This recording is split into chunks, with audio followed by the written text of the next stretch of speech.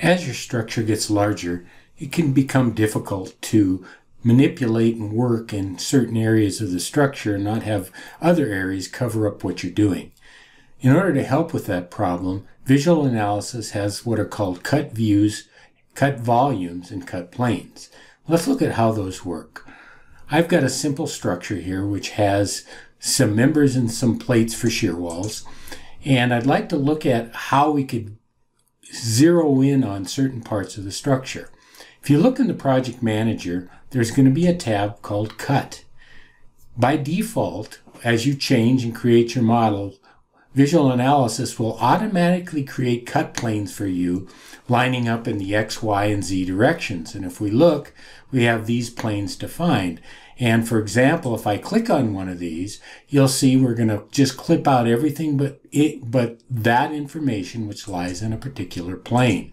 So the automatic cut planes are available to you and are recommended if you need to zoom in on parts of your structure.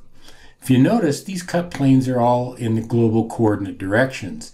My structure has a sloping roof, and maybe I just want to work in the roof. An easy way then to create a new cut plane, if it's sloping, that's fine, is to select objects that would lie in the cut plane and therefore define the extents of that cut plane. So if I select these two plates, go over to the cut plane, and now select my mouse, use the right mouse button and select Cut View from Selected. When I do that, you'll notice in the cut tree here, I have a new cut plane called Selected Cut 0, and it includes that sloped roof area. So you have the ability to add to these cut planes by selecting objects and then simply using your mouse and select Create Cut Plane. So that's a technique that could be very useful to you. In addition, you can create a new cut volume. Now, so far, everything I've shown you is what's called a cut plane.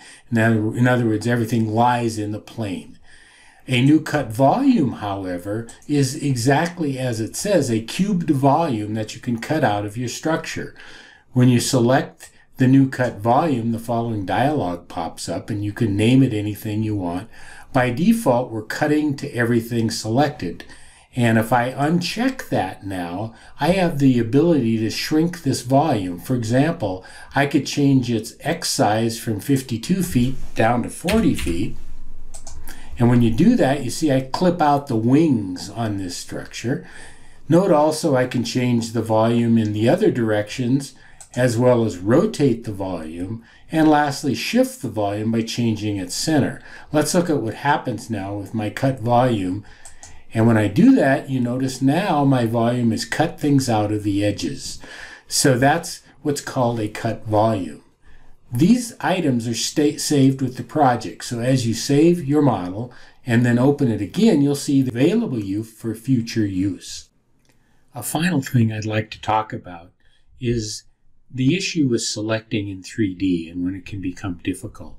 To demonstrate this, I'm going to rotate my model around a little bit so you see that these nodes and these beams are all very close together. In VA, it's possible to select one item and then hit the Tab key, and as you do that, it will tab through the items close by.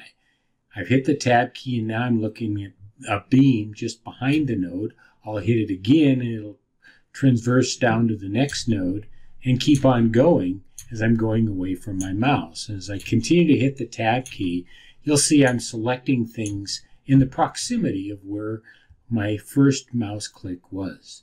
So that can be a handy way to move through things in your 3D model if you're having difficulty with selection. Another thing that VisualAnalysis does is it looks at the keyboard as you click on things. If you were to hold down the N key and you were clicking near several things, you can count on the node being the item selected, or the L key if you're near a load and count on the load being selected, or the P for plates and M for members. So using the keyboard while you're clicking can also be helpful to you as you're trying to select in 3D.